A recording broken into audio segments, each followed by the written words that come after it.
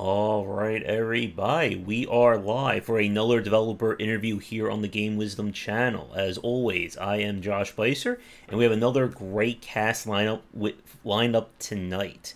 My guest is the co-creator behind the game Dwarf Fortress, a game that has grown and has become kind of like almost the gold standard of simulation and kind of like the escapades of just insanity. What can happen when dwarves try to build and things go horribly wrong.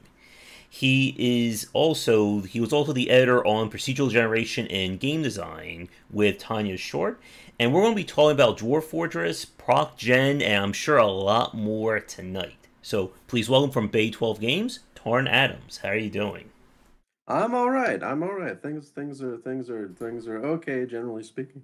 Um, Especially what's going on right now. yeah. Well, it's always a risky opening question to ask how somebody is these days, but yeah. No, we'll just say it's fine. It's cool. Everything's great. It is great to have you on. We've been talking about trying to do this cast, I think, for a few weeks now. Victoria from Kitfox was the one who got things organized, and it's great to have you in my little interview chair or my virtual chair. Yeah, nice to be here. So, like I said a minute ago, Dwarf Fortress is probably one of the most recognizable games in the colony sim genre. It has become such a mega name in it that I think a lot of people just kind of associate it as the genre. Like I've seen people say Dwarf Fortress like these days, and Yeah. I mean that's it's I mean there's certainly quite a few games have taken inspiration from it. I mean it is odd since there's such a sort of a long multiple lineages of sort of base building or colony slash settlement type games that had been around for decades before that we're just up sort of part of that to the extent the game is under that umbrella. Um, so yeah, I mean it's not our genre to start. hmm but yeah, it is definitely great to be able to talk to you about this game as there is certainly a lot to discuss in terms of kind of the design of it, as well as procedural generation, which is obviously a huge factor. So, to get things started with, for people watching us right now, live or recorded, uh, Dwarf Fort is one of those games that you are either very intimately knowing about or you have never heard of it. And I have people who are on both sides of that fence who have said, this is a game that I played for hundreds of hours, and then some people are like, what is that? I've never heard of that one. So, for those people watching us, could you kind of give us, the elevator pitch, or what is Dwarf Fortress? So yeah, Dwarf Fortress is a sort of settlement management game where you have a group of dwarves that dig into the side of a mountain and try to eke out an existence there as you grow the settlement into a sort of larger and more world involved actual settlement that has a few hundred dwarves running around in it. And but the game kind of aspires to be something more than that. It's I mean we call it a fantasy world simulator because the game generates an entire sort of world that the dwarves live in. There are a bunch of other sort of towns and places of interest and critters running around doing things. This could be hundreds of years of history, depending on how long you want to have your computer sit there and generate it. And Lots of characters that the game creates and then sort of follows their families and what they've been doing and so forth. And those are the same people that arrive at your fortress to just take up jobs there and sort of continue their lives. And so it's like the other sort of settlement management games you might have played when you're sitting there just working on it, but it sort of exists in this larger uh, universe that we've just been adding to for 18 years. So you can just kind of imagine that it's gotten kind of complicated and strange over the course of this work, and up until just this year. It's also been a text-based game, kind of like the traditional roguelikes. Hmm. A few of you out there might have played, although if we're talking about people that haven't heard of Dwarf Fortress, then that may not be useful information at all. But it's so it's got a very simple display, but we're adding graphics to it right as we speak here, roughly speaking. So that part is changing. But yeah, that's I suppose the pitch. Hmm. Not an a long elevator ride though. Yes, yes, it was. But yeah, so the game has been in development from, like you said, 2002. So it has certainly been a passion project. I know in interviews, Zach has said that as well. That this is a game that you guys are obviously very passionate about, and I guess I'm sure this has been asked many, many times. But for my audience, I guess what was the inspiration, or what was like, I guess, the motivation to make a game like Dwarf Fortress? Well, I mean, it's something that we've been working on some iteration of for what 30 about 32 years now. I was trying to remember when we started our very first sort of fantasy type role playing sort of game we were just working on as kids together, and we never really stopped doing that, and it kind of turned into this thing. The sort of the is interesting because the settlement management part was almost incidental to it because we were just making a messier and more complicated role playing game up until this monstrosity, the Armok game that we put up in 2000, which is just kind of an embarrassing, weird thing, but it kind of kickstarted the sort of online process. But it it was that was a different kind of thing entirely, where we were working on side projects, just little things that would only last like 3 or 4 days most of the time, and that was an entirely different mining game about mutants mining with multiple arms and so forth. And then we're like, ah, let's make a fantasy game out of this. And then it sort of took our other fantasy role playing games and mashed them together. But I mean, the in terms of the sort of game inspirations and why we kind of got started thinking about procedural generation and so forth. I mean, there's kind of these older games like the roguelike games and the Ultima games and Starflight that had sort of procedural maps, like just making a game that you could replay, which is kind of important when you're kids writing games. You can have a few friends come over or whatever, but you're mainly just playing your games yourselves and making things to amuse yourselves. And that was more or less the reason that we lean so heavily on generating things. Is we just kind of wanted to be able to play our own games, and sometimes I mean we were actually a little bit successful with that with one of our projects. We could kind of sit down and play it after school for 6 or 7 hours and not actually work on it, which was a kind of been a while since I've been able to do that, but yeah. So I think it just came up out of this whole sort of the games we were playing back then. Sort of were going in this sort of simulation direction. It wasn't really a procedural direction back then. If you think about kind of how the Ultimas went, Hmm. with more and more sort of wandering about the world, the beginning of this kind of open world genre, and also being able to pick up objects and do whatever you want with them, and all that kind of thing. And then that work sort of it didn't quite stop, but it sort of got shifted in a different direction when the 3D graphics came out around the time Ultima 7 came out.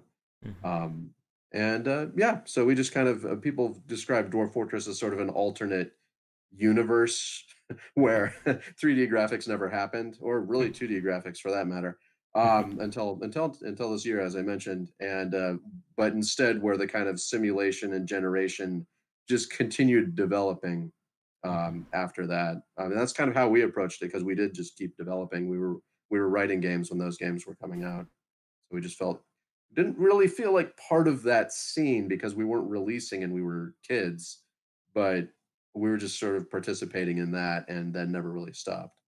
Mm. So you and Zach have been like working with procedural generation like before Dwarf Fortress then?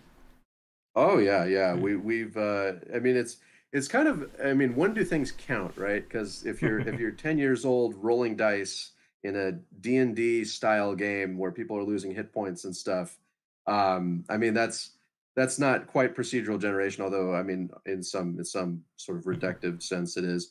But you know that we generated I think I generated my first fantasy map with altitudes and biomes and things. I must have been 12 or 13, I think. And that's around the time I learned C. I had no idea how to do that stuff in basic. I mean, I think you can do a little more bit with basic than we did, but we were really kind of pushing it to especially with the memory restrictions and so forth, and not knowing how to use multiple source files without just chaining them together. It was really kind of a nightmare what we were just squeezing out of that thing. But yeah, it's excuse me. But yeah, no, so we've been doing it forever, although I think I've lost the thread of what question you actually asked there. That's I all had right. more to say. I had more to say definitely about what you asked. Um, And I have a few questions as well that from a few fans who submitted them. And for the people watching us live right now, if you do have any questions for Tarn about Dwarf Fortress, Proc Gen, anything along those lines, feel free to leave them in the chat, and we will get to them as we can fit them in. But like with procedural generation, I mean that is a podcast or two in of itself easily.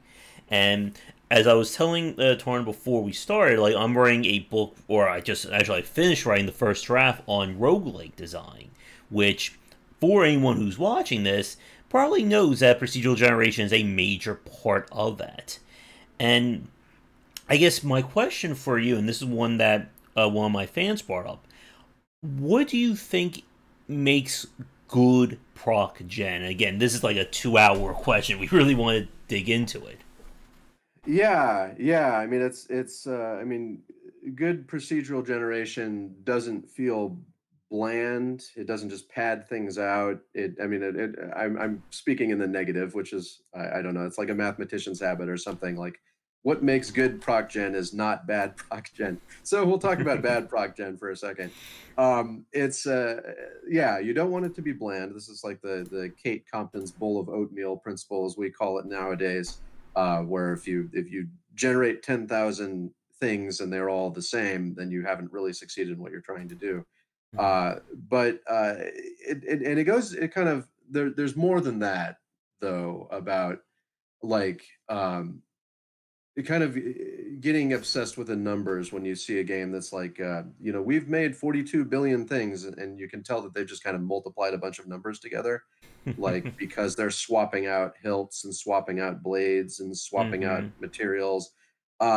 You know that's the beginning, not the end of procedural Yep. generation there. Uh, so procedural generation is involved with a good procedural generation is involved with the rest of the game and the player experience, what you're trying to accomplish. I mean, in Dwarf Fortress, we're an emergent narrative game. So our procedural generation, we try to gear it toward generating stories. That's our goal.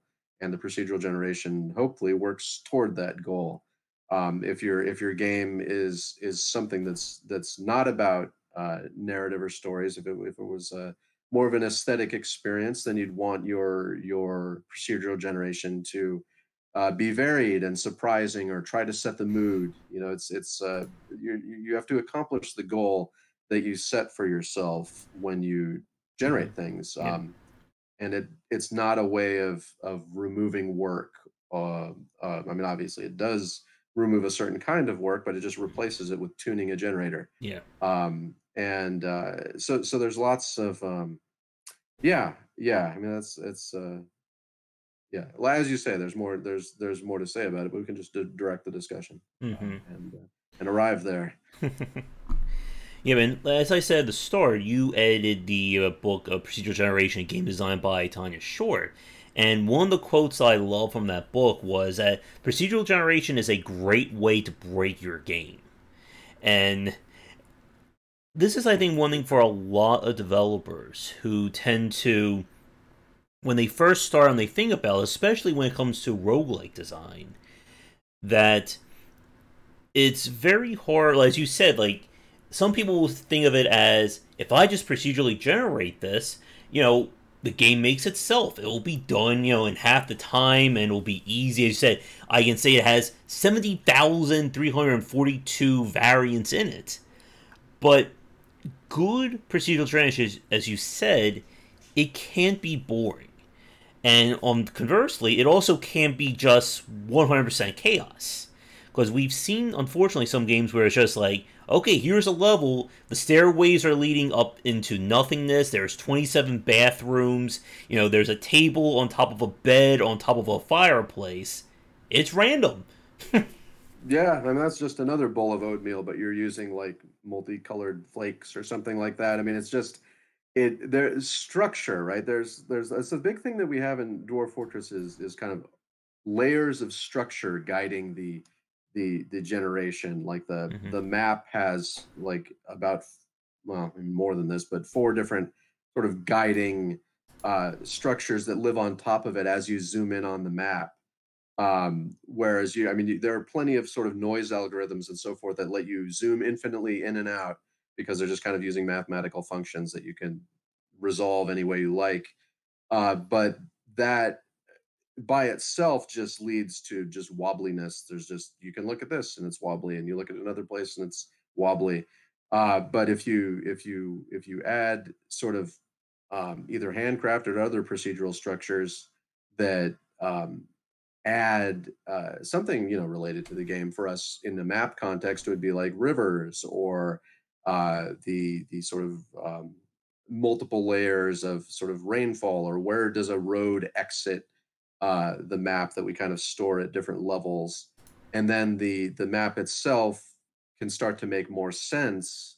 And those guiding structures can also be varied over time, and so forth, or with player actions. I mean, there's procedural generation can be responsive to player action, uh, and then if that's part of your game, then you can accomplish that. And for things like random staircases and things like that, I mean that's there's lots of different ways to deal with that as well. In procedural generation, you can verify that your levels make sense. You can run statistical algorithms on your levels and kind of rerun them if your generator's fast enough. And it's your responsibility to do that when you're making Mm-hmm. your generators. I mean, one of the best things you can do when you make a generator is to not make the generator until you've written down, in whatever your favorite format is, what you expect the output to look like and what you expect it to do. Mm-hmm. And if your generator doesn't accomplish that, then you need to think about it a little bit harder. Yep. Uh, yeah. A few more questions. These are a few questions that came from my chat before, and then we'll get to a few questions that were brought up here. One of my friends asked jokingly, and this is a question that Tarn actually asked me just before we started, of course, is what is a roguelike? And we don't really have to answer that one. I just want to put that like on the record here that this is a question that I've heard, I think, at least 500 times in the last 5 months of writing my roguelike book. Yeah, no, no, if you're gonna position yourself as an authority on the Mm-hmm. topic, then this is the swamp that you're entering Oh, now, and yes. you'd better have tall boots. Mm-hmm. Uh, yeah, no, but yeah, no. What's a roguelike? A roguelike is whatever you want it to be. It's great. And I should have stolen that for the book. That would have been perfect. but well, there's also the roguelite too, and Mm-hmm. the roguelite is another thing that's it additionally. I mean, it may or may not involve procedural generation. It may or may not involve permadeath. It may or may not involve dungeon crawling. It may or may not involve well, text graphics to some people. I mean, there's a lot of different things. I mean, when you look at the traditional roguelike community, working off the controversial Berlin interpretation of the roguelike, which I don't remember if it was like 60 points of these are different things, and you can score on the scale. And I don't remember that the original Rogue does that well, or any of the roguelikes do that great on it. So it's or the things thought to be roguelikes. But that was something that people tried to use to position themselves, and then it kind of turned out to be kind of a gatekeeping document or something. I mean, it's just not. It's. I mean, but there are a lot. There's only there's a lot of games, but there's only a finite number of games that have been written, and we can kind of judge them by their roguelikiness, or just look at the communities, right? I mean, it's like if art is a thing that people talk about, it's art and people are talking about it, and there's a community developing around it, then we can look to the different communities to see what counts as a roguelike to them. And I mean, there's like I mentioned it again before we started streaming here, but there's the roguelike celebration is kind of a great example of this, because like most or some great portion of the speakers at the roguelike celebration don't write what most people would call roguelikes, and I mean that pretty broadly, or they don't write games at all. It's just sort of a celebration of procedural generation, narrative, uh, even just sort of technical stuff. Like there was a whole talk about how to use hashes instead of other generators in order to have certain properties for your random number generation, and it's just but and then people but there was also just another talk about like the GPT at the time, the GPT-2 model for kind of text generation, and so it's it's that has a very kind of big tent approach to Mhm. roguelikes, and I think that's fine. People use the phrase traditional roguelike Mhm. nowadays to talk about the other ones, but and even that's contentious, of course. Oh, yes. You know, so it's and yeah, and it's like I'm not also not authority on this, because Dwarf Fortress, no one ever accused Dwarf Fortress of being a roguelike. It's been described as roguelike adjacent. Mhm. Um, and that's I'm happy with that. I mean, there is I mean I guess we could mention that there is an RPG buried inside of Dwarf Fortress, the adventurer mode, where you can play Mhm. one character and just kind of wander around the world. And it has hallmarks of roguelikiness, permanent death. The maps are all generated. You can pick up little objects, and you've got all kinds of menus. The menu system is inspired by roguelike games. Most of the keys that you press are like roguelike games, but there are ways in which it is not considered roguelikey. You don't go into a dungeon, one dungeon. You don't try and get an object at the end. That's a big thing about roguelikes ever since the first one. Whether it's an amulet or an orb or whatever, just grabbing some critter down at the bottom and pulling it out of the dungeon. But I mean, there's a at some point the word is as useful as far as it goes. I mean, if we're trying to bring people together or trying to help people with game recommendations. Mhm. It's. I mean, the roguelike tag may be overused on Steam or not. I don't really know. And people can kind of. I mean, it helps people a little bit grouping things as much as the adventure tag does. Mhm. Yeah, but in my book, I talked about like again like the difference between like roguelike and roguelite design. We've even been seeing action roguelikes, deck building roguelikes. I'm waiting for no, there've already been I think first person shooter roguelikes. I'm waiting Yeah, for racing roguelikes to see how that would yeah, work. yeah. That'd be like Excite Bike or something. Well, that was a level editor. I mean, you could have turned that Excite Bike level editor into a generator, um, and then yeah, there you go.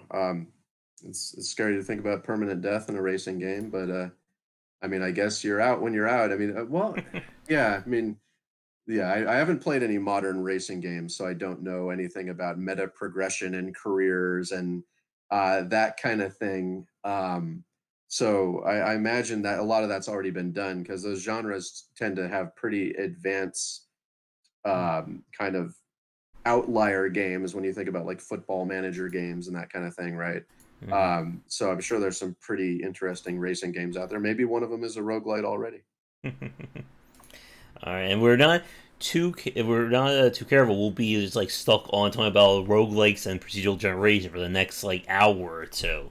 And we may need to, if you're free in the future, we may need to have like that kind of like roguelike or roguelite kind of podcast at some point.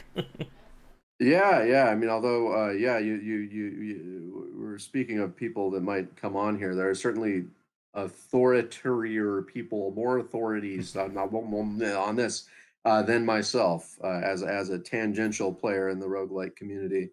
All right. A lot of it's an amazing thing about the genre. Another thing that might characterize it as whether the games are new or old, it tends to attract people that work on games for a long ass time. I mean, Sammy in Finland's been working on Unreal World for 30 years or something. Mm-hmm. That one's been around. I remember I downloaded that off of somewhere. I don't remember where it was. Back in like 1993 when I was still in high school or something, and like, oh, here's a Finnish kind of survival roguelike game. And yeah, and then he's still working on it. Mm-hmm. And a lot of the games are like that.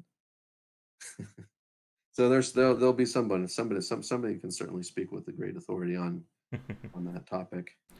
All right. Two more questions from one of my fans who's a big fan of Dwarf Fortress who couldn't make it to the chat live, and then we will start going through some of these questions that came in through the chat. So he asked, "What features or ideas have you done in Dwarf Fortress that you are most proud of to see brought into other games?" Huh. Yeah, let's see.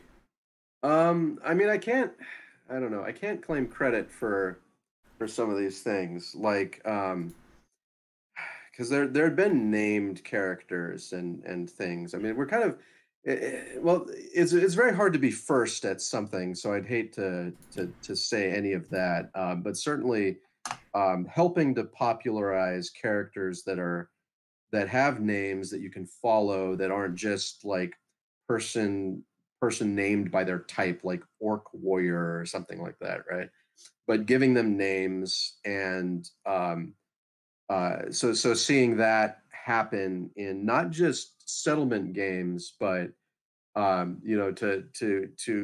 to whatever extent, and these are all complicated questions because people's inspirations come from all over the place. But for instance, the extent to which we were a part of inspiring something like the Nemesis system from the Mordor games and so forth, and how that kind of turned into like what we're seeing with like they did something similar in the Assassin's Creed games, but then there's things like Watchdog Legions coming out now, which I of course don't really claim any kind of inspiration for at all.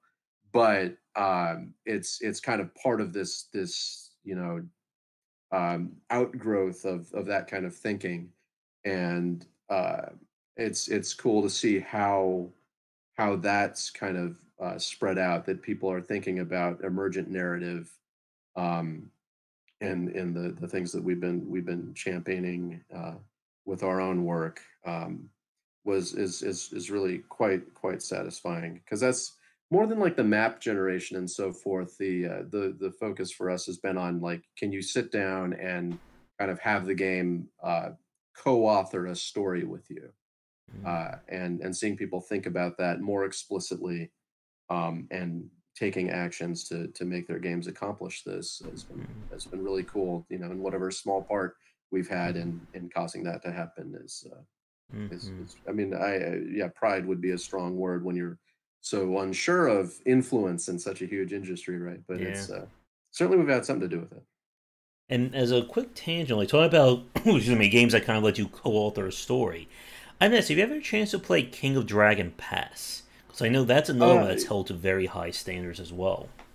yeah, well, yeah, King of Dragon Plow. I played it back when it was new, way back when, and of course, I have not gotten a chance to play Six Ages, Mhm. the sequel, uh, which is like a stable mate of mine at Kitfox Games. I actually met David at PAX when we had our little Kitfox booth with Dwarf Fortress and Six Ages there, which was cool. And yeah, no, it's excellent. It's kind of genre defying too, which I always like. Mhm. Yeah, I actually spoke to him on an earlier podcast as well. That was another really solid conversation about that kind of game. Let me see. Another, and then this other question. Excuse me. What features have you seen the most negative feedback on, and what did you do? Like, I guess a common say or to try and fix it. There's a lot here, but I don't know. the the most I mean, I'd say it's probably a tie between uh, the more boring one we won't spend any time on at all is just the speed that things move when you get a bunch of dwarves. Of course, people don't like that when their game starts to slow down, and we've slowly sped the game up. Like here's a 10% improvement after a year and so forth. And that's just a process. We could always just make the forts cap out at 40 dwarves or something and have less of a problem, but um, that's also not something people would be super satisfied with.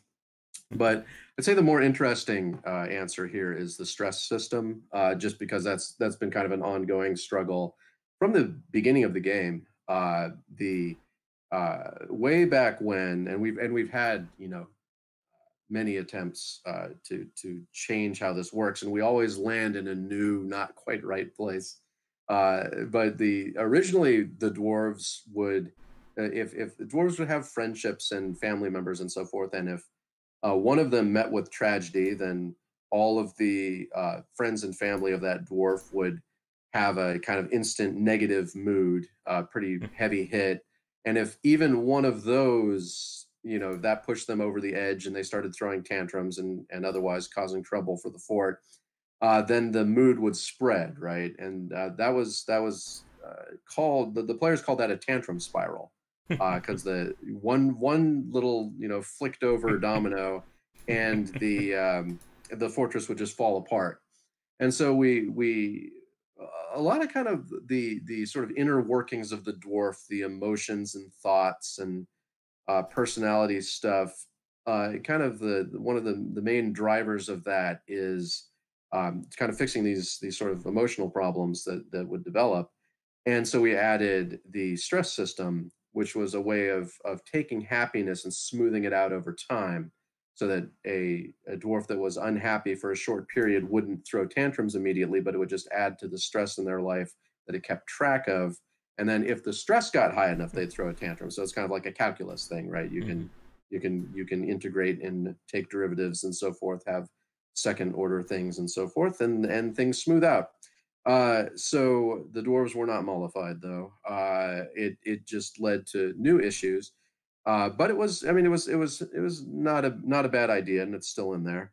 And in fact, it's gotten sort of advanced enough as a mess now that one of the principal problems is that there are long-term memories that can cause dwarves to relive stressful Mhm. moments, which in it by itself just sort of adds character and adds sort of this feeling that you've got people in the fortress that are developing, that are changing over time due to what's happening. Um, and uh, I mean, an amusing one I just saw online not long ago was a dwarf that had been forced to drink vomit, and therefore kind of their personality changed, so that they always sort of believed in sort of having uh, themselves put together well, decorum and manners and so forth, because they didn't want to relive this kind of experience, and the player had no idea when that had happened. Which is generally when they are not don't have another water source, their water source became polluted and so forth. Oh. But the and that's fine. That's kind of what we were going for. It's a disgusting example, but it's kind of what we were going for. That you would have some kind of, like, if the fortress was starving and something terrible happened, then it would cause these changes in the dwarves that would sort of mark them for time, even if they live for another 100 years. Um, but the problem is that there's just some tuning problems with that. So right now, rainfall appears to be one of the greatest sort of recurring nightmare stressors that the dwarves experience. I was caught in the rain and I'm miserable, and that's going to change my whole life. And so there's just something about how the thoughts are selected for short-term memory and then moved into long-term and core life-changing memories. There's all kinds of buckets and groups and processes we've tried to put in to control that. And one of these things slipped through the cracks, and then the dwarves kind of, you know, re eventually fall apart. It's not like the Tantrum Spiral days, but it's kind of more frustrating in a way, because you play a fortress for a long enough time, and there's these dwarves, especially ones that are sort of predisposed to be stressed out and so forth. And it's good to have some variation in the personalities. But this would be like having one of those Crusader Kings traits or something. And if they have a little trait that says susceptible to stress, then you kind of know that dwarf in the current version of Dwarf Fortress is marked for death. It's like they're going to get in a rainstorm someday, and then that's it for them after 5 years of like mulling it over. It's And then they'll also like, pouring yeah. right now outside my window. This is a really great conversation. It's going to scar me for life too. And all, I mean, but some of the ones are a little more complicated than that, right? The rainfall is just some bug that needs to be hunted down. But then there are other ones, like the one of the other major stressors is hauling bodies after a siege, right? Mhm. You've got dead goblins everywhere. You've got dead dwarves everywhere. Hopefully not too many, or else there is no excuse, and the fort could fall apart. But if say there's just a few, or say it's all goblins, because you did such a good job, and that you should feel good about yourself. But instead, your dwarves are hauling bodies to the body pile, right? And each one of those, the game is like, oh well, that's an intelligent, thinking creature that has a soul and is a a fellow thinker on this earth, and that they're dead should really give you kind of this existential slap in the face. And so the dwarves are sitting there hauling the bodies, crying, and sometimes shaken, fallen on the ground and unable to move, and then they continue hauling the body. And it's not quite true to life. I mean, it is in some sense and isn't. It's like we never wanted to. I mean, we don't want to be some kind of like grim dark edge lord game, but we also don't want to gloss over the sort of consequences of violence, and what it means when somebody's dead and so forth, and what it means to kill somebody. Not that I'm a subject matter expert here, but um, doing nothing seemed wrong. But at the same time, and we have them become kind of battle hardened slash PTSD, but that doesn't kick in at first. And if it doesn't kick in at first, you can kind of get this memories inside of you that eat you alive, which again is not wholly inaccurate. I mean, being in a family with people that had combat PTSD and so forth, it's not a simple and inconsequential thing, but it also fucks your game up pretty hard, and so we need to kind of work on that a bit. It's kind of one of our sort of Steam release sort of things to work on is what are the bugs that are going to get at people the most, and sort of clean that up. And not just, I mean, bugs, but also issues, right? You have this, what is a bug, what is an issue, and you know the games are never perfect, but we'll try and make it better. All right. And it's like how the chat just like completely segued into talking about the horrors of rain and water in the discussion. Let's see. We had quite a bit of questions come in as we've been talking, so we'll see. We'll go through them now. And in terms of a time check, I think we were going to shoot for around like 5:30 my time, which would be probably another Yeah. like 40 minutes or so. We'll see how things go, but we're still good in terms of questions for the chat if you do have any.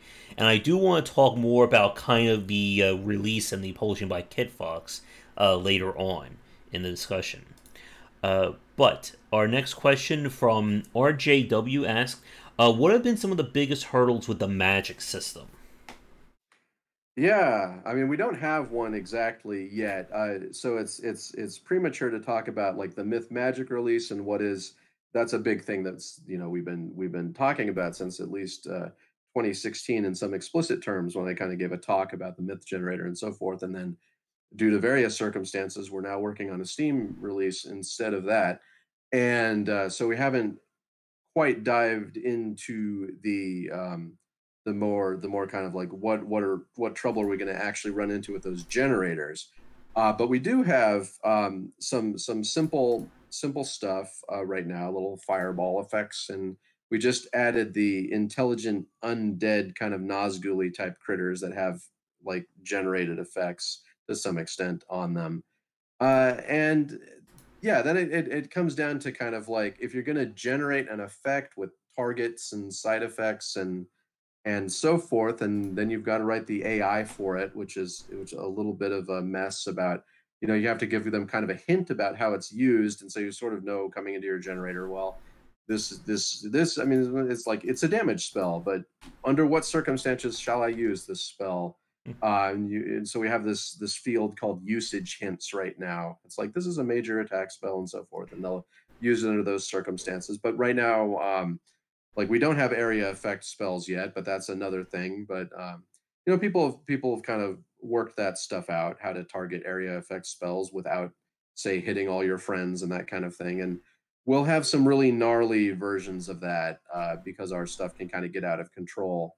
Like I remember in the old SSI Gold Box games when you're like casting Stinking Cloud and it hits a 2x2 area, and maybe the cloud drifts a little bit, I don't recall, but here we have some fluids that can get really out of control. And so if someone casts like magma ball, and it affects a 2x2 area, the 2x2 area would quickly become like a 5x5 area as it kind of flowed out, Mm-hmm. and you'd need to account for that, right? And fortunately, this is not something we're going to lean on here, but it's an escape hatch as we work on the processes.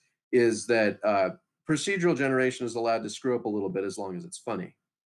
Mm-hmm. Um, and like people constantly wasting themselves with magma balls is not funny, but people occasionally wasting themselves with magma balls is fine for a time. Um, and especially if other things happen, right? So it's uh, just that's kind of the challenges we're looking forward to, especially as we continue. I mean, I don't have too many. I don't think it's going to be too difficult to just codify things like generate effects. We already have the structures in place. We just kind of need to populate them. And I'm keeping myself honest by having it always in the moddable text format. Like the generator generates into the text format and then loads out of the text format. And that's beneficial in a lot of ways. It allows the modders to kind of always do what you're doing, and it also means that you're not going to as easily step outside the bounds of what's normally possible without at least having the computer take a look at at your work and throw error logs if you screwed up.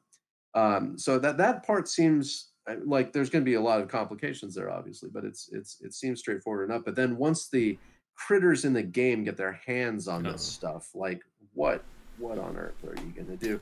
And then yeah, and it's going to be additionally complicated when it starts to get tied into sort of economic and supply stuff, like and interface things about like some of the questions people were asking when we were originally talking about this is like if your dwarves can research spells that require new reagents, then how does that like get worked into the stockpile system?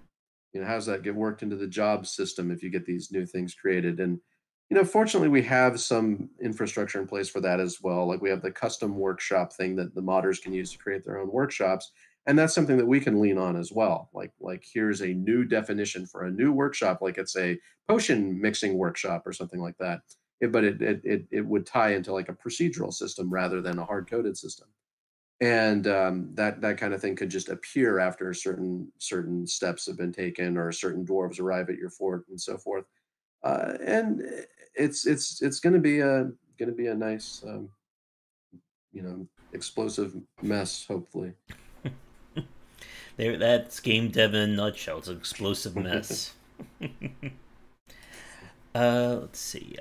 Uh, Kiro, I hope I didn't butcher that too much, asked, how does fire damage work in Dwarf Fortress? What are properties of fire, and how does it interact with stuff, fat, skin, and armor, stuff like that? Well, that's that. Yeah, and that's a it's terrible right now because the the burning damage happens on items, right? You see the little X's form on them, and then they eventually vanish, and it's interacting with the little temperature points and things that are in there. But for people, that damage, if it's happening at all, doesn't happen fast enough. But the fire has a temperature that raises the there are kind of warm-blooded creatures, and generally, like if a dwarf is on fire, the they try and regain their temperature equilibrium, which normally works when it's cold outside or something. But the fire is, if the fire is 500 or in your magma and you're up at like 1200 something degrees or whatever, and this, I don't know, Fahrenheit, centigrade, whatever. I know it makes a difference, but these are hot. This is just hot stuff. And so it overwhelms that system immediately. And then what happens, and it's very unfortunate how this works right now, is that because the fat has the lowest melting point of the layers, the tissue layers that are available, melting slash flash point, whatever. What generally happens, as I recollect, when people catch on fire, is that their fat layer melts and they become kind of a giant bag of grease, and then they don't necessarily die because the game's like, you didn't need that anyway. It's like, congratulations on your weight loss or whatever, and it's just kind of messed up. And so the answer is not very well. It doesn't work very well. It's aspirational, the aspirational fire damage system of Dwarf Fortress. It was better when things just incinerated you. It used to be how it worked. But when we went over to the tissue layer system, we didn't quite capture burning alive properly. Sadly, I mean, we don't really have smoke inhalation. Doesn't kill you. It just irritates you right now, I think. Um, so yeah, I mean, in terms of things to work on, that's certainly one of them. I do like how like this chat is going like all over the place. We were talking about rain causing emotional scarring to magma balls killing everyone. Now we're talking about how to properly burn people. I'm sure like YouTube right now is like listening to us going, what are these two guys talking about right now? Yeah, yeah. No, it's as I said, it's sort of it's a accreted layers of game. It's kind of like one of those canyon walls where you can see the Cretaceous period or something. Yeah, so it gets strange, and then there's just stuff that's just flat out missing. So it's yeah, and it's a fun process. Let's see. Next question from Thomas Rabbit asked, "What has been the biggest snag or hardest thing with porting Dwarf Fortress into the Steam release?" Huh. Well, yeah. I mean, I don't. Yeah. The rendering engine we're using, because it's the one that I'm capable of writing, is limited into how much I can layer stuff and how much I can animate stuff and how much I can kind of slide things around. Um, due to not wanting to have too many screen refreshes and that kind of crap. And that's been something that we'd like to move on from that, but I haven't been able to do that yet. And that part puts a lot of kind of restrictions on what we can do, which is frustrating at times.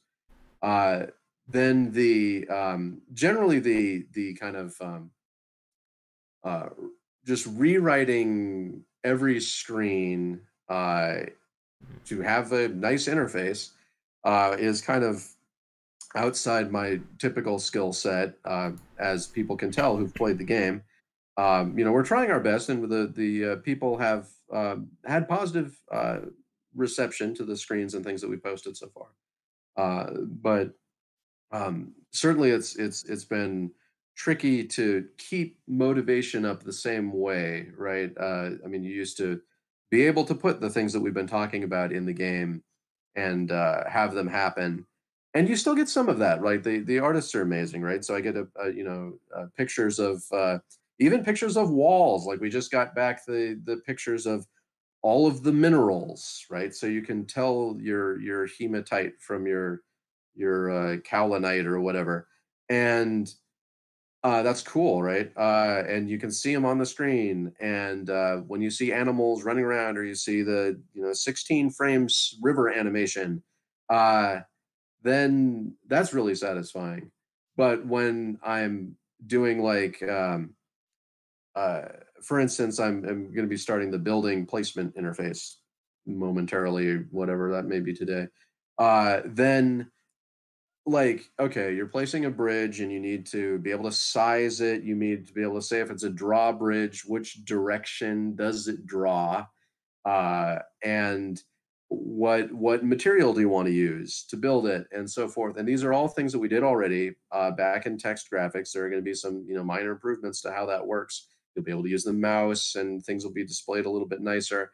But it's like, to me, without the user experience skill set, it's not like a a, an intellectual enterprise that I find fulfilling.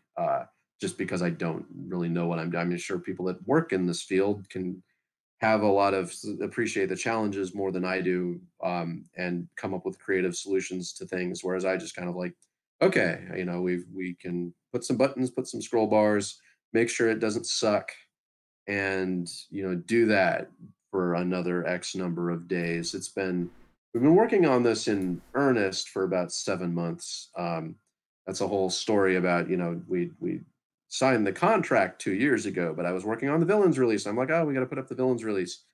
And so we worked on that for like a year or whatever. And now we're working on the Steam stuff. And yeah, so it's been a long time, and it's that part I don't think will ever be satisfying for me. But there is enough about it that we're able to keep working, and of course we want to get the release up and get health insurance, that kind of thing. It's cool. And So yeah. So lots of different things that are stumbling blocks in the process, I suppose. All right. And I guess kind of answered part of Pony's question. What's been like the hardest, most painful part? So I guess for something a little bit more fun, what has been the easiest or most fun part of developing Dwarf Fortress? Oh wow. Yeah, we try not to make things too easy for us, because if it's easy, we just add complications to it until it stops being easy to do. But yeah, I mean, I like adding animals to the game. They all look the same. It sucks, but we're working on it. It's funny that, like, what distinguishes a cow and an alligator in Dwarf Fortress is not nearly so much as should be distinguishing them. They're roughly similar sized creatures, sadly. And if a cow bites you, it's not too much different from an alligator biting you, which is not a future that I like to think of in terms of like the livestock industries and so Ooh. forth, and the future safety of our farm workers. But it's, I mean, it was fun to put in our critters. We like our critters. Adding all the adding things like that's fun. Um, because I mean, the things that are ultimately more satisfying are adding systems and things, but then that's not so simple. Um, uh, so it's a yeah. No, it's interesting trying to think of an answer to that question, because the never thought about what was actually easy to do. What was easy? um, yeah. I mean, I enjoy stuff that's flashy when you get it done. Like the water system and so forth, flooding people, and making the little explosions and things. Doing cave-ins was fun, but yeah, but if I get back to cave-ins, that's not going to be easy anymore. It used to be, oh yeah, we added a 7x7 area that if you dig out 7x7 underground without putting a support or leaving a pillar, then it will collapse after X amount of time. But when we went over to a 3D grid, that system didn't work anymore, and now it just goes based on like flood fill connection. Like if you actually disconnect the map, it will fall on you. But we'd love to do a more complicated system than that, and be fun, great fun when that's working again, because it's always fun to squish people. That's just how it is. And But yeah, it's not going to be simple anymore. Um, but yeah, yeah, no, I'll waste too much time trying to think of an actual answer to this question, sadly. Let's see. Another question from Talvino asked, "Do you have any plans to someday add death interactions? Creatures can cast on death, like witches cursing townsfolk and things like that." Oh yeah, yeah. There's I believe like we had this really, really bizarre development phase some years back. Like we used to break things into like core features of the game and then kind of bug reports and issues and then kind of bloated features we could add to the game on a lark, right? And that was three things. And then we decided to add these things called power goals just because we were feeling, yeah, I don't know if it was a lot, it wasn't a lack of motivation. It was just kind of we wanted to amuse ourselves or something. And kind of mash unrelated features together and turn them into these weird story vignettes. And so there's these really strange things listed buried deep on the dev pages on the website, and there are things in there about witches cursing towns and so forth. There was something we wanted to do with the night creatures, right? We have these sort of trolls that will kidnap people, and we have these spirits that appear at night, and the ghosts come back from the dead, and the vampires infiltrate the fortress, and the werewolves cause their problems. The necromancers raise zombies and experiment on people. The mummies come back. And I probably missed something or something, but like the thing we didn't really get to is this kind of long-term curse effect, which is certainly something we wanted to do, and then kind of give you a sort of um, experience and when you're playing the RPG mode or when you're playing fort mode of a way of interacting with these creatures in a longer term way than just chopping them to bits. And it's yeah, something that takes, like we have these regional curses that are just like the it's now raining goblin blood. It's intriguing that people know that. I mean, when the announcement says it is now raining goblin blood, and you're sitting there playing the fortress, and the ground turns all red because you embarked in a very, very bad place. You didn't have good settlement planning skills and decided to embark in the evil forest where it rains goblin blood. But yes, intriguing. I don't know if they can tell when they rub it between their fingers, like, oh, that's definitely goblin blood or whatever. Maybe it's a smell, who knows? But the that's a form of regional curse. There's a few others like the winds that turn people into zombies and so forth. And that structure is all set in place so that we could have regional curses on villages and so forth. I think part of the problem is and again, this is a common recurring theme in Dwarf Fortress issues, is like, oh, well, we didn't have the sort of economy set up for the townsfolk. So if you wanted to make a curse where like all of the dairy cows have curdled milk now or whatever, um, then uh, it wouldn't mean anything. It would mean something in the fort mode, but then we'd need to figure out why the witches are cursing you in fort mode without having the historical sim to lean on. And of course, there's a lot of reasons why a witch would want to curse a dwarf fortress, especially if they like trees and the other things. You can have elf witches cursing dwarf fortresses would certainly work, and be in a bit of theme with the game and so forth. But the and so yeah, just haven't gotten there. Have some structures in place and have not made it. Okay. I think I am caught up with questions in chat. If I missed anything, feel free to post more in the comments. Or if you have any more questions to ask, please let me know. Let me do a quick double check. I think that is it. But again, chat is moving fast. We have a lot of fans in it today. And thank you for tuning in, those of you watching this live. I guess here's another question for you that I'm curious about. Like, in the last 20 minutes, you described a lot of things, from curses to squishing people, death rain, magma balls, magic, fire, and all that. And for somebody watching this completely blind, they're probably wondering just what the heck is going on in this game. And like we said, you and Zach have been working on this game for about 18 years now. And I just have to ask, how do you decide, or do you have like a plan for like what you focus on next, or is it just a case of if it sounds cool, let's just try and put this into the game? Yeah, there's a mixture of things here, and of course the long-term fans will keep me honest in terms of, like, if I have a plan, is it the plan that we still have 3 or 4 years from now?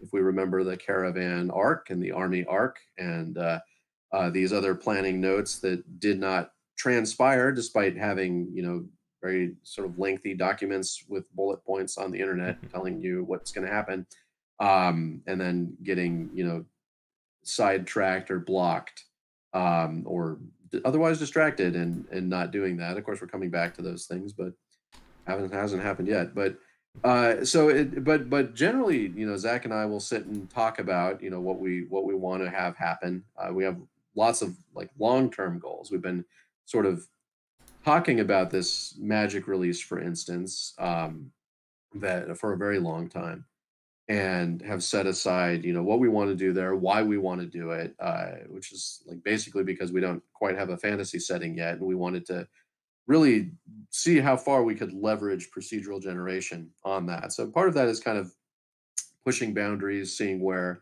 we can take things, in keeping with what the game is and what we want it to be. Part of it is just giant holes. Like we keep coming back to the economy. I mentioned just again, like somehow which is not going in related to not having certain production pipelines set up on NPC settlements or whatever. And so we wanted to set that up for a time. And so that just sits there pretty high up on the list.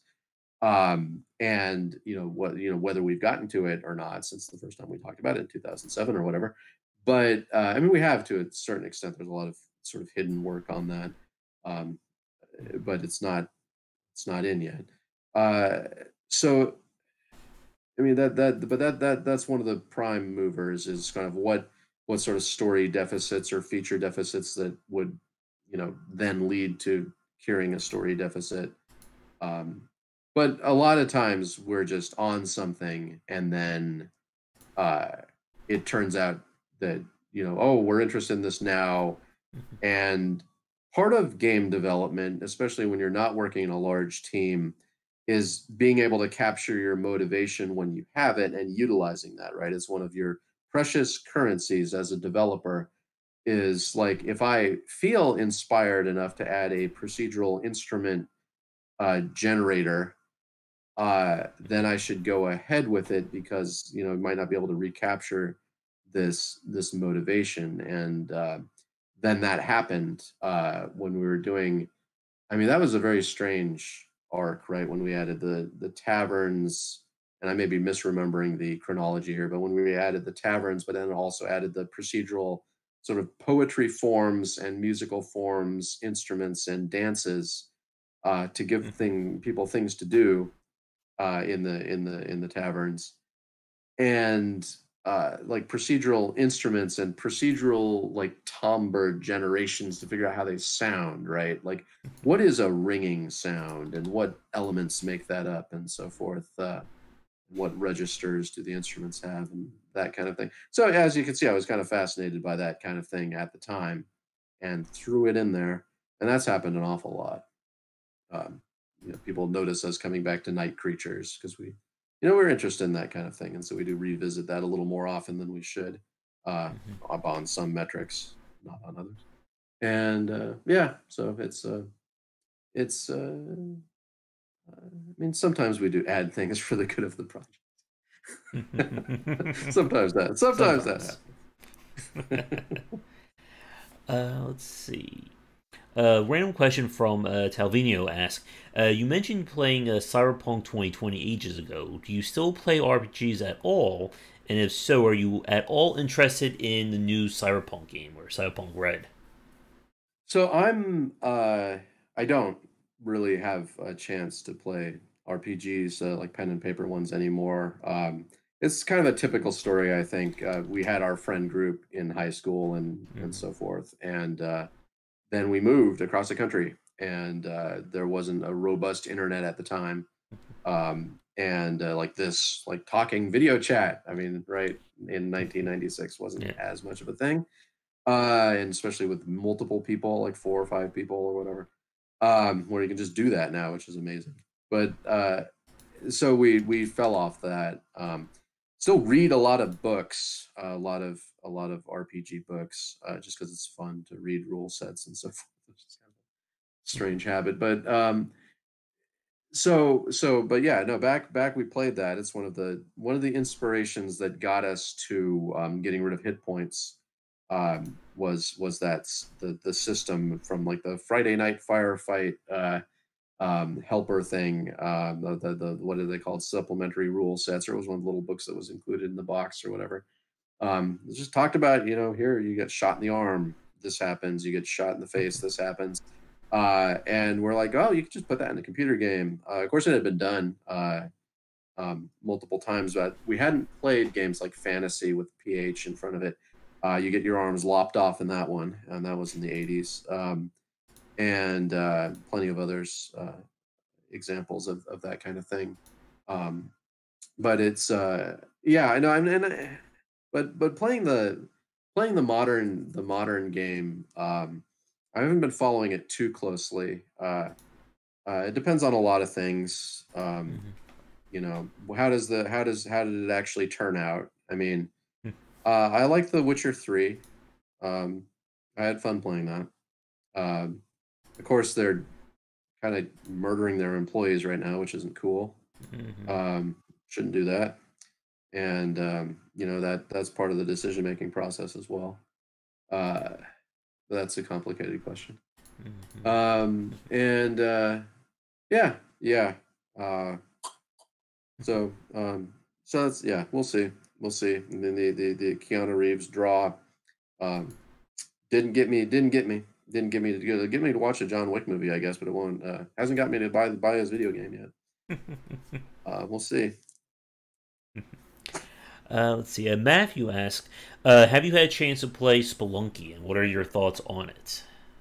Oh, Spelunky is excellent. I haven't played Spelunky 2, if that's the question. That's hot off the presses, and I'm always late. But no, Spelunky's great. Spelunky, I'm not good at it. I did get through it, which is something, but yeah, that's difficult. But no, it's cool to see good procedural generation is what we're talking about there again, right? Being able to make a platformer type level is not simple, and kind of the way that there are modular building blocks that have slight variance is kind of good practice, and it's something that was coming out of that game was pretty influential. Um, and it's um, yeah, no, that had a good impact, and of course started the beginnings of the roguelike genre. um, Begins with Spelunky, of course. And yeah, no, it was cool. It was good to see a well put together thing kind of um, have that kind of effect, I think. All right. Let me see. Time check. It's about 5:22 my time. I guess soft stop wise, do you think another 10-15 minutes works for you? Sure. Yeah, I haven't gotten a message from Zach yet that the workday is beginning. So, but he may very well be beginning the workday in 7 minutes, and we'll just have to play that as it Okay. as it goes. All right. In that case, this will be officially last call for questions from the chat. And yeah, and if you are free in the future, Tom, I would love to have you back on because I think we can certainly go at length about any one of these topics. Yeah, no, it's been fun. All right, so with that, I do have a few questions regarding the actual release of Dwarf Fortress on Steam. And again, I don't think we'll have enough time to get to everything, but I do at least want to bring that up because we've mentioned a few bits about it in the chat. So for the new people watching this right now who haven't heard of Dwarf Fortress, the game has been available for free on the Bay 12 site for a very long time. And I know you guys have been supported by fans and supporters along those lines. So, with the release of it on Steam, I know this was kind of a big news for you guys, and for the people watching who haven't heard, what has been kind of leading into the actual release on Steam? Yeah, well, what does that mean exactly? Like just like what work has been going into it, or what caused it to happen, or Yeah, what's the timeline? There's a lot of questions there. But yeah, no, we basically had some health issues here and needed to square away our U.S. health insurance, which is always fun. So we decided to pivot into being a Steam game and itch Steam/itch game with customers and that kind of thing, exchanging money for goods, this sort of stuff that we hadn't been doing up until now in quite the same way. Although of course we've had PayPal contributions and Patreon's and support, so forth. And so yeah, we've switched gears. We now have a couple of the sort of um, uh, hardcore modders of the game are now working on art for the game, and we've kind of hooked up with our friends at Kitfox Games, and I mean friends before we were, affiliated with them. So it's like actual friends at Kitfox Game that are kind of handling some Steam stuff and handling the contracting of people to do things, which is outside of my skill set. I don't know how to do paperwork. It's like one of those things that indie people end up learning, and I'm sure I could kind of go through that process, but it's just as soon not. And So it's cool. Yeah. So we're putting graphics and some more music and putting it together, and that's an ongoing process and not coming out this year. There's not that much year left, and it's been a great mm-hmm. year, right? Everyone knows how great this year has been. So Oh yes. yes, not too hard to imagine it not coming out this year, but next year seems pretty. Well, we're doing well, right? We got screens, we got graphics. What else do you need? And So yeah, that's it's been a fun ride. Don't know if there's didn't answer specifically what you were looking for there, but Mm. Yeah, again, this year has just been it's been the randomness of I think Dwarf Fortress. I think in terms of craziness of what's been happening. I guess one thing that I wanted to ask you about, and this was also brought up in chat, for people who've watched me, like I've heard of Dwarf Fortress, but I haven't really been able to get into it. Partly has been the UI. I know this has been something that I'm sure you have heard of. I'm sure the chat has gone through many, many times. And well, I just wanted to ask, in terms of like UIs or like working with the Steam version, like what have you been doing, or like have you had like people from like Kitfox, or like what kind of work has been done like on the UI front for Dwarf Fortress? yeah, I mean, we've known the problems, right? It's just Mm-hmm. we haven't addressed them. Sometimes they're just difficult to address because it's a text graphics Mm-hmm. game, which limits your options, but that's not really an excuse because people have done better jobs than us for sure. There's a lot of great ones now. And Part of it's just been our focus, which is, not inexcusable, basically. But now we're working on it, more or less full time. We are able to make more consistent control schemes. We're able to add mouse support, which is huge, and we're able to add graphics to the game, which is, just a huge stumbling block for a lot of people. Just literally cannot play games that have text graphics. It's just not possible for them. And so that's just kind of the baseline is a good starting point. And of course, we've played tons of strategy games and settlement management games, and people take tips from each other's UIs all the time. So we're not starting from scratch, for sure. People have had a lot of good ideas and about how control schemes should work, and we'll be how the user flow should work, that kind of thing. Workflows, getting those key presses down, getting things, placed in nice locations. Don't have to move your mouse that much, and forward the good information and hide the bad, etc. Not that I know anything about anything, as I said before. as it Mhm. regards this thing. But I mean, you could develop. I mean, playing and thinking and writing about games, you do develop a bit of um, you know, intuition about this kind of thing, and hopefully that will serve us well. And it's fortunate to have the people that we do have, the artists. I definitely should give a big ol' shout out to the artists who are also kind of play testing the game and coming up with user interface ideas. Right? It's kind of a benefit of having experience, like a deeply 10-year type experience modders um, that know a lot of facets of the game better than I do, that can give good feedback and ideas about how things should be. And we're doing a good job. It's going to be cool. I think people will not have the same difficulties that they had trying to get into the text version. The things that Mhm. I mean, we've collected, Mhm. quite a list of things that have specific things that have caused people to bounce off the game, right? And we will be alleviating those systematically.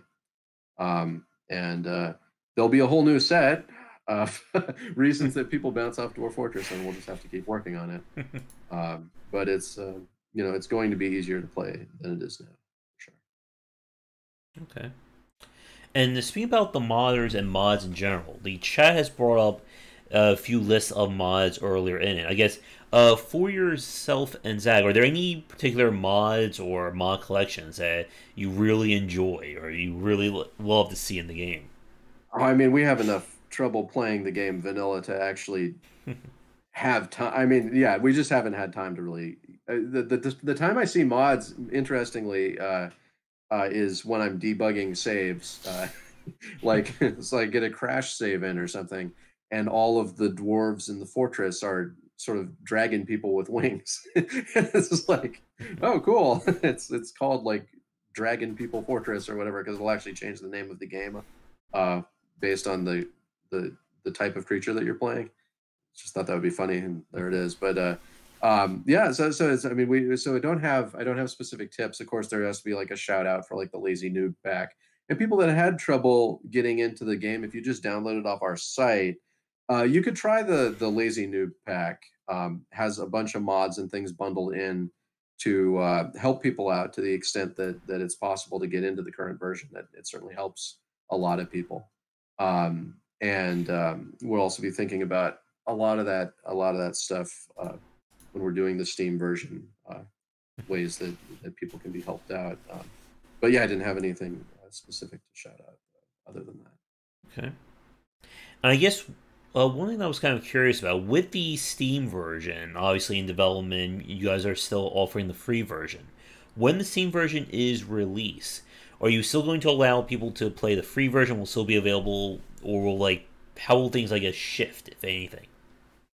So what we decided to do, because the game has been, free for so long, we have a kind of devoted fan base, and not all of them want to or are capable of getting it at the places that will be putting it up, Steam and Itch at first.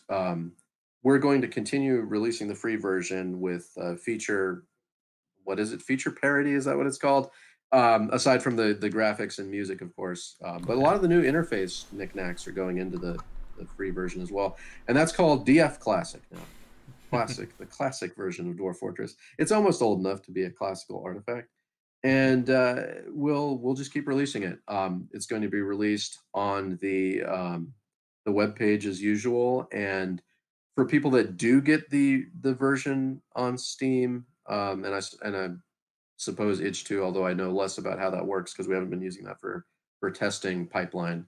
But there's this whole thing where you can create branches and stuff like that, and so the free one should be available there as well if you just want to continue using that version. It should just be something where you can like click two buttons and then you're on text mode for um, you know, and it's also possible to incorporate text mode into the graphics one internally and just kind of switch between them. I haven't done that yet. I know Jupiter Hell does that, which is interesting. That's one of the roguelike that kind of came out of the Doom roguelike scene, but scene, meaning the person that works on it, or the group of people that work on it. I suppose there's more than one now. And the that's cool because it has kind of this sort of almost real time, pseudo real time look to it with the animations and so forth. But you can also just press a button and then pop. You're on a grid and everything's the same. There's no mechanical change, but that is interesting in principle when you can pull it off, and we could theoretically do the same thing. All right. I think with that, I have one final question I want to ask you about, and then I think we will wrap things up for tonight. And I guess this is kind of like a summation of what we've been talking about. Like in the last about almost an hour and 30 minutes, we've spoken a lot about kind of the ins and outs of Dwarf Fortress, ins and out of, or at least a little bit on procgen as well. And one thing that I've seen, again, like as we talked earlier about kind of the influence and legacy of Dwarf Fortress, is we've seen other developers try to go along the lines of colony sim. I've heard the term, Dwarf Fortress like used as well in some circles. And one of the things I definitely want to ask you, again, with so much time that you've spent on this game, for developers watching this who are thinking about doing a colony sim of any, scope on their own, what has been, if any, like any kind of like design traps or red flags you can offer them? Like if they want to try and build a colony sim of their own, something for them to avoid when they're trying to build theirs. Yeah, I mean the typical warnings apply, of course. Like you can both underplan and overplan a project, and you should not think of your. I mean, the sort of settlement management games like this do tend to inspire people to come up with a lot of ideas because it's a pretty open. It's a settlement. It involves more than one person. You can do all kinds of things. Oh, hey, scamps! You can do all kinds of things with that, and so you can definitely overplan, and that's like the biggest kind of roadblocks you can get into with it. Um, but then, like once you so you want to get a game loop up and running as quickly as possible. You have your little critters, whatever they are. If you have little critters running around, or if you have your buildings and things, or thinking about that paradigm, then yeah. Are there? I mean, yeah. I mean, again, it comes to over planning. I'm just trying to think of people that I've thinking about in the past that have kind of screwed it up. Trying to add too much to the characters at first. Uh, yeah. No, it's yeah. Just keep it simple because it will not stay simple. That will happen. That will happen on its own. Yeah, certainly. I mean, it's not great advice. I'd have to think a little bit more to get into specific pitfalls because I'm sure there are some that are more specific to the genre. I mean, I like to think about, of course, from my perspective, they're sort of emergent narrative games, and so it's important to think about the kind of what about your game is actually creating the stories, and what is the player, what are they doing. I think that's maybe something that people don't think about as much as they should. So you certainly think about in advance, what is the player, and have kind of guiding principles about what the player can and cannot do. Because a certain amount of emergent narrative comes out of respecting the autonomy of your agents or whatever, like little critters running around doing their thing, and that's going to have a huge impact on what it means in terms of player action, like what jobs you can set if there are jobs, or what buildings you can place. I mean, I think there are some colony management type games now where they place their own buildings, they make their own roads, that kind of thing. And it's certainly not something that happens in Dwarf Fortress among the dwarves that you're playing. So that and it's easy to get into a sort of uh, to to make a game inconsistent when you're not thinking about what the player actually is doing, or who they are, or whatever, if they are anybody. Um, and then you'll compound your errors and end up in a, you know with some huge kind of obstacles to overcome once you box yourself in the corner. But Right. And again, like there are still like probably a few dozen more questions. We could probably just sit here all day and night and go over procgen cat related questions as well. I'm sure yeah. the chat will get into. But one question came in that I think is too good not to ask. Pony asked in chat, if you were a dwarf in your own game, what kind of dwarf would you be? Yeah, no, I mean, I guess the water computer people would turn me into a mechanic or a vampire that just walks back and forth on the same pressure plate.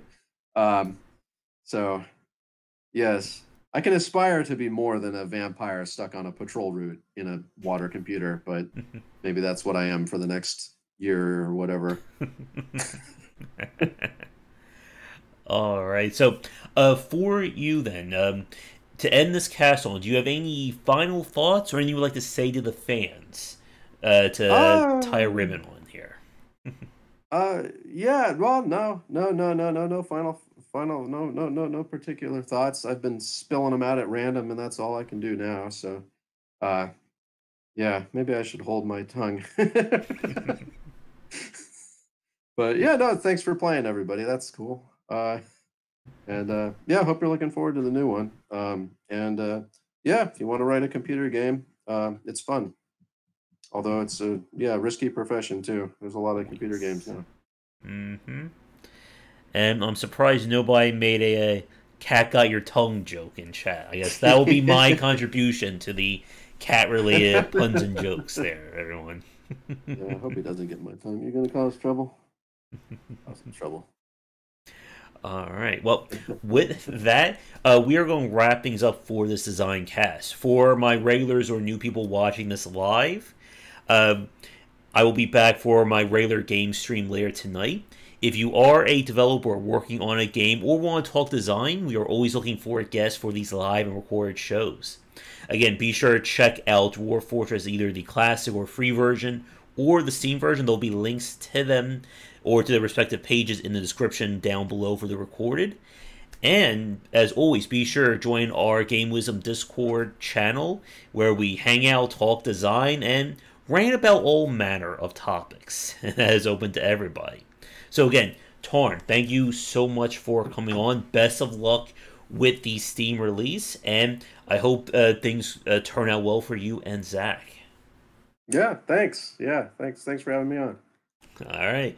So, with that said, everybody, as always, come back for daily discussions on game design here and on Game Wisdom, where it's in the art and science of games. Until next time, take care.